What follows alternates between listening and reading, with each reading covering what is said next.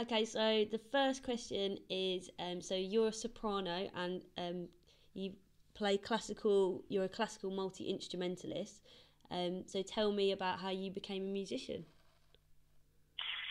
I've been doing music ever since I can remember, as far as playing instruments and stuff. The pop stuff came way later on, sort of after I met Faris. Was never anything that I expected. I never even imagined, or that I would be in a band. It just wasn't one of my kind of fantasies among there. So that was totally unexpected. But playing instruments and stuff I started doing is, from the time I can remember. My parents they wanted to keep me busy, and we were in this. I grew up in a very small, remote town, and both my parents were born in Europe. My dad was born in Italy, and my mom she's Irish. They wanted to give me like culture. They wanted me and my brothers. They wanted to provide us with some kind of culture and skills and stuff because we were just so cut off from everything. So they made sure we learned piano and kept as busy as possible, really. Amazing. So how many classical instruments can you play? A lot. I like if I started listing them. I mean, I went through a stage a while ago where I was collecting instruments and learning them, but the list is very, very long. I mean, I because I play keys, like any keyboard instrument, like organ, harpsichord, piano. That's like obviously those are all kind of easy. And then strings, anything that's a string instrument, I've learned. So anything in the string family, I've probably played. And then woodwind, I play a lot of woodwinds like oboe and stuff like that. But I'd say out of all the instruments I play, like some I play better than others. Some are, I've been playing my entire life, and I can definitely call myself, a proper pianist, for example, and a proper oboist. But some, I wouldn't say that I wouldn't compare myself on guitar, for example, with someone else who's been playing their whole life. It's just not the same. It's good because obviously you said your main instrument is anything keys based, and nowadays you can get a synthesizer and you can write different parts and record them through the computer for a whole orchestra, can't you? So yeah, you can. I don't like doing that. I like doing kind of, it's weird. I like writing everything by hand.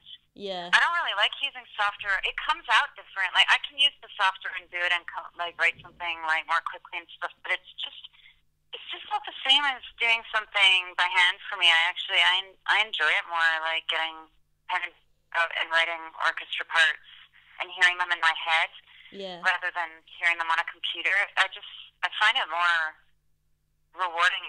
The music comes out different. I like doing what people would have done hundreds of years ago. Even it's kind of crazy to think what they would have done without any of this stuff hundreds of years ago, and the stuff they were able to write is better than what people are writing today.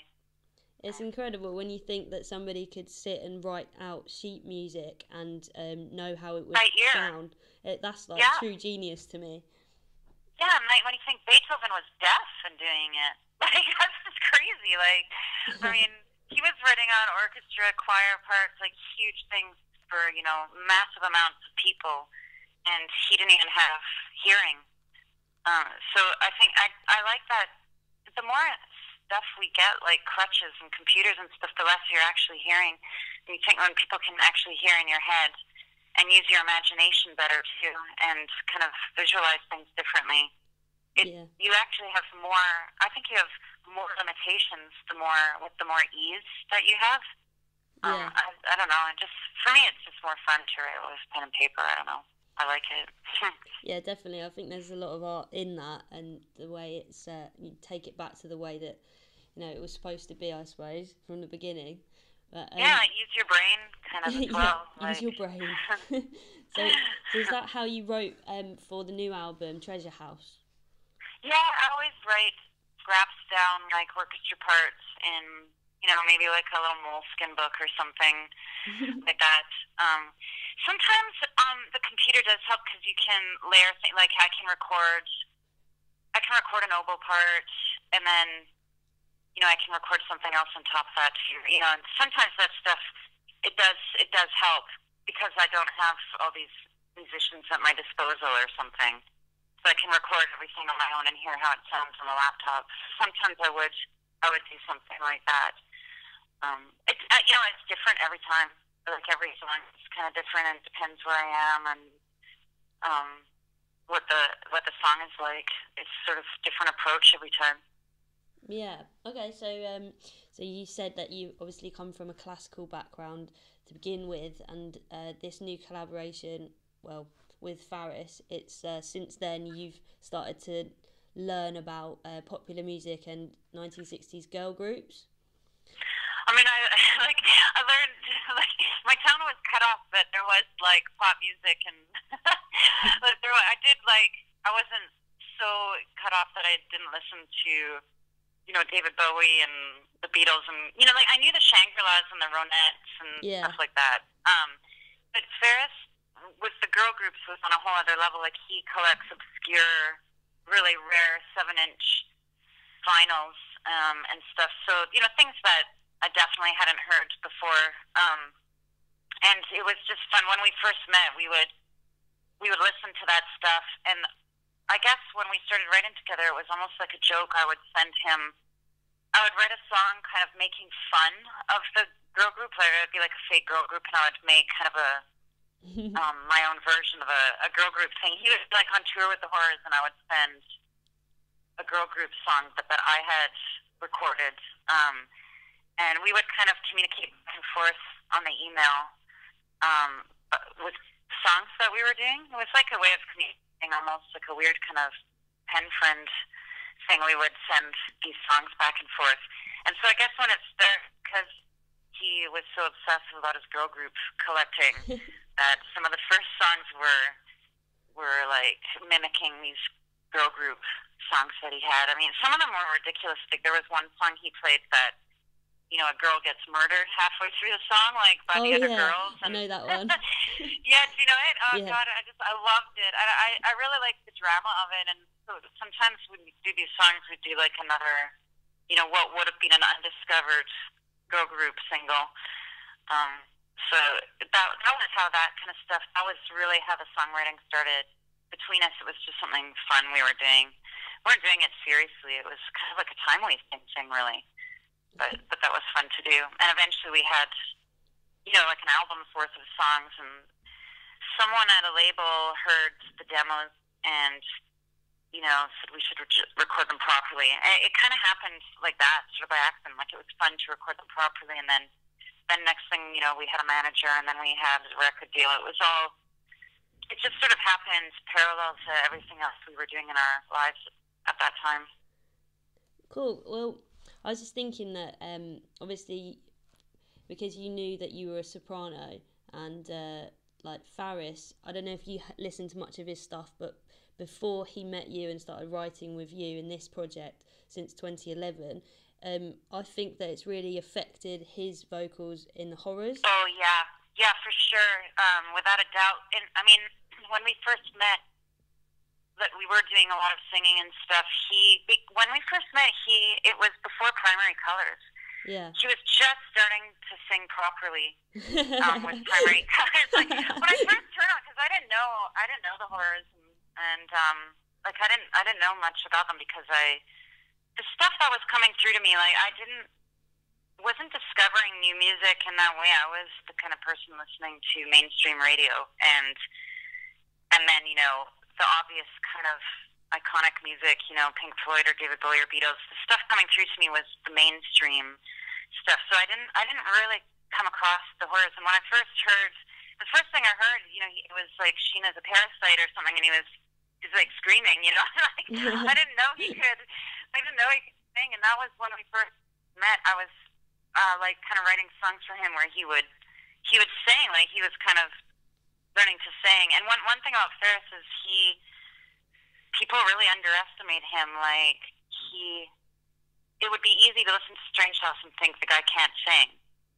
And not knowing, like, if you listen to him today and you listen to how he's singing now, it's pretty amazing that he basically taught himself to sing properly, like, really well. He underestimates everyone always. I would never bet money on him not being able to do something. It's kind of dangerous. Like, even things like soccer, no one thought he was going to get the goal, and, you know, like, he got the goal. You know, he's just, when he sets his mind to something, he can do it. And people often get the wrong idea about Faris, don't know what he's capable of. So, and I think singing was one of those things. So how did you guys initially meet? It was kind of random. It was one of those things just through someone we knew. It was actually one of my neighbors or something. All right. Yeah, it was just the usual thing. Someone knows someone. And we met and we just kind of hit it off right away. We were, you know, really good friends almost immediately. Oh, cool. So I was thinking, like, when I was listening to the new album, about your writing process with Faris, and I was wondering if you ever write something or he ever writes something and goes, oh no, I'm nicking that for the horrors, like, we can't use that, or do you... Well, when we did the first album, the horrors had these unused demos left over from between Strange House and Primary Colors, and I took one of those demos and turned it into a girl group song. And so we did do that. We used it for EP. I added, it's called Sunshine Girls, and it was a horror song, but I added all these girl group kind of shanana, kind of baby stuff in it as kind of like a joke. Like, it was one of the things I was doing, like, to almost annoy Faris at the time. But then it worked. So we did actually release that one. So in that case, there was a horror song that we did, and we still perform today. We do that one all the time. It's one of our favorites to perform because it's got, like, really high energy. Because it's left over from that really great horror stuff.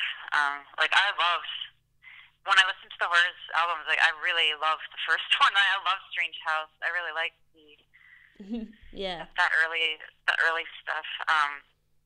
I just like the energy in it. It's really hyper. And then other way around, no, I don't think Capsize is so different from the horrors. Yeah. There's just no way they would. I don't think, it's like we're writing kind of so from a genuine place with Capsize, it's really just Capsize. Yeah. The horrors would have to, like, cover it and do something with it. It's just, would never be written for the horrors. But the horrors are like 5 people and they write together. It's so it would be also kind of unnecessary to write something that they would use. So they're doing their own thing. Yeah. Okay, so on the 28th of February in 2011, you released the Broken Glass EP on Polydor, and it says on your Facebook now that you're on Rough Trade, but it says also that you're releasing the album on Cobalt. Yeah, we're not on Rough Trade. We're, I think it's Cobalt. We have our own label that I did my solo album on too. It's called RAF Records, and cool. And we're putting that out through Cobalt. Cool.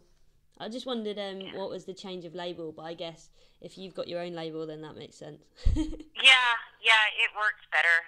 And then, you know, you can pick who you work with and do things your own way. You've just got more control. Cool. So I know that the first EP, you recorded it at Peter Gabriel's Real World Studios. Yeah, and we did this one at Real World as well. Oh, you did? Okay, great. So I just wanted to ask what that process is like.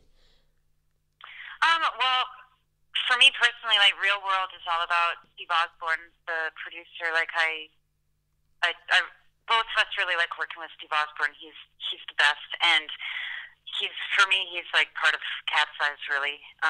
He's done everything. We've done, like, film soundtrack, and both albums and the EP, and he's based in Real World. So that's why we keep choosing Real World. I mean, Real World is a beautiful, amazing place anyway. I mean, I don't know if you've been there, but it's just an incredible studio on this beautiful piece of land, and a really great place to get away and make an album. You're cut off from everything else, and it's just an ideal place to make a record, really. Excellent. Well, when I was listening to the album, then I was feeling like there was there was kind of on some tracks a bit of a divide where some are rooted in a classical sound, and then others are rooted in like a 60s pop sound, like for example Girl in the Room and Be Careful Where You Park Your Car, mostly big hand claps and things like that. It's a different arrangement. Yes. And I was just wondering if you're influenced by Phil Spector's Wall of Sound. I mean, definitely, especially Faris, you know, with all the girl groups and stuff, Phil Spector is, you know, huge for him. And I think when we're making the album, we're not listening for inspiration or references or ideas or stuff. We actually don't listen to anything at all the whole time. But my feeling is if you've listened to something your whole life and it's something you really love, it goes into your kind of almost like your database. You know, like it's there. You've got this source of sounds, and whether it's chords or melodies or a drum sound or something, becomes part of your like resources, kind of. So whether or not you're listening on purpose or stuff, when you reach in to look for something, a sound that you like or something, it's going to be based on things that you loved and heard growing up. So for me, it would be, you know, some of the classical, maybe some chord progressions that are just they're in there somewhere. Like if I love the Twin Peaks soundtrack, it meant it had an effect on me, and so when I write, that's going to influence it, even if it's, you know, 15 years later, from when I would have been obsessively listening to it or something. I just think that's stuff you can't avoid it having an effect and an impact on your stuff. And I think with Phil Spector, similarly, like Faris, you know, listened nonstop to Phil Spector, loves what he did, and it's just at some point in your life going to have an effect on your taste, even. Yeah, definitely. I think somebody said that you might be in the studio for 2 weeks actually making an album and like writing it just before that, but you're actually putting into it a whole lifetime worth of influences, and everything's leading up to that, into that point. Yeah, and especially things like taste. Your taste is your taste. It's based on things that you liked. And the things that you liked are specific. So I think it seeps in, even if like Faris and I aren't listening to any music at all, and purposely trying not to, purposely trying to be completely original and not accidentally copy or anything like that. The things that affected you, they seep in, and even if it's just at the very least a question of taste, like you like what you like, and it affects what your choices. So cool. Like, I wanted to know the title Treasure House. What does that mean to you? Yeah, it means different things. So we never like spelling it out because it does mean, kind of like even the name of our band has lots of different meanings. Like some people think it means the lights on the road, the reflectors. You know, that it's like a reflective thing, and some people think it's a reference to 60s style, like the eye makeup, and some people think it's the formation, the stars. There's like an aurora. It's called like a nebula called Quetzal. There's and there's a gemstone. It means different things, and same with Treasure House. We kind of like that. Some people might think it means, almost like a Pandora's box kind of thing, or it might mean our own little world, or, like a house full of secrets or something. And I think we both kind of like it, being open to interpretation. Yeah. Okay. So does it mean anything in particular to you? Um, it means different things to me too. So I wouldn't really spell it out. It's kind of vague. It's kind of vague for me. I don't really want to define it. Okay. I mean, I guess it is like it's our own. It's our own world, but it does mean kind of something else. But I wouldn't be able to like just put in a simple like definition, I think. Okay, so does the album as a whole carry a concept? When we're writing these things, like we never have like a plan or a concept in our head when we're doing it. It just kind of everything falls into place. Like we're writing it, and then suddenly there's a thread that's formed on its own. So I think like if you're asking if we wrote it with a concept in mind, then we didn't. It was like some of the songs were written even before the first album. Like Be Careful Where You Park Your Car, that one we wrote like 6 years ago, and some of the songs were written over the course of 5 years, and like throughout other, while we were doing other things, and then they kind of form a life of their own. Like it's kind of its own journey or whatever. The album, it decides for itself. Like we're never consciously or strategically doing things or planning like what this album should mean or what it's about or anything like that. It sort of does it on its own and falls into place. Okay, cool. I was listening to one of the songs, "Be Careful Where You Park Your Car," and it's like a woman singing, obviously yourself, but it's aimed at a man, sort of warning him of the consequences of like how a heartbroken woman from his past relationship could come back at him. But because it's sung by a woman, it seems a little bit like juxtaposed. So I was just wondering if you wrote it or if Faris wrote it. I wrote that one. Yeah, that was the one that we wrote like before the first album even. Yeah, that was, and it. I guess it's about me really. Oh, okay. Well, I just think it's really clever the way it comes across because obviously it's like quite. Oh, that's good. Yeah, the warning. Yeah, it's quite unusual to hear a woman's voice saying that sort of thing because it's like that 60s style, but it's a very like modern approach. Yeah, I guess so. Yeah, it was. I wrote that song like that was another one that was kind of like a joke. Like I was kind of like angry about something or whatever, and I sent it to. It was Faris who wanted to use it on the album. Like I didn't take that song very seriously when I wrote the demo. It was just kind of done. I guess it was just done for fun. From like I was telling a story basically.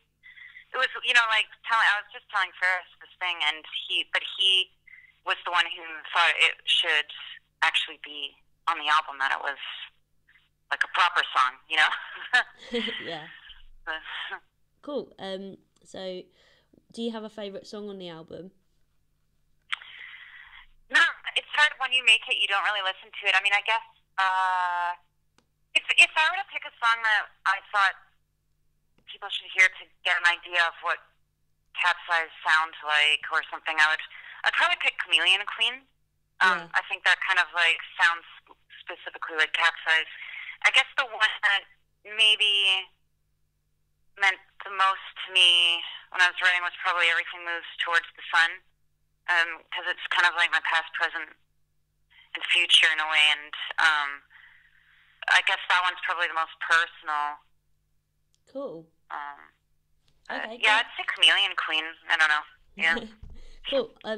I was thinking like one of the standout tracks for me was Names on the Mountain, because I really like the way it starts with the organ and it develops into a huge wash of harmonies. And I was just wondering like how that came about. Was that a lot of layering?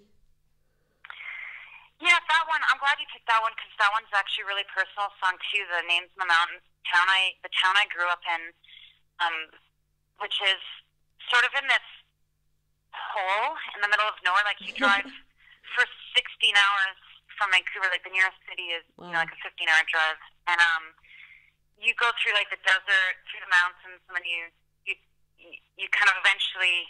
Sorry, my phone is like someone's trying to call me, and it's like you drive like it through all this remote wilderness. You get more and more cut off, and you drive into this town which has the world's largest lead and zinc smelter. So there's the smoke coming up from this hole in the mountains, and you drive down into the mountains, and then there's this town of like 5,000 people. And in the middle of this town, there's like one school, which is the school I went to, and it's next to this really big mountain. And every time someone graduates from the school, they climb up this mountain and they sign their name on the mountain to like kind of leave their mark. Yeah, they like leave their mark, like they don't want anyone to ever forget them, and kind of. A lot of people leave the town, and some people never do leave the town, and some people, they can't wait to get the hell out of the town, like me. You know, they want to leave, but they don't want to be forgotten. But a lot of people I know, like, that have signed their names, they're not around anymore. Like, one guy I knew signed his name on the mountain and then fell to his death, like, on the same day. And so it was just, and it was just that, you know, there's this kind of idea of, like, immortalizing yourself with your name on a mountain. Yeah. But then, you know, he died that day, and it haunts me to this day when I think of him. But you know, people who they sign their name and they've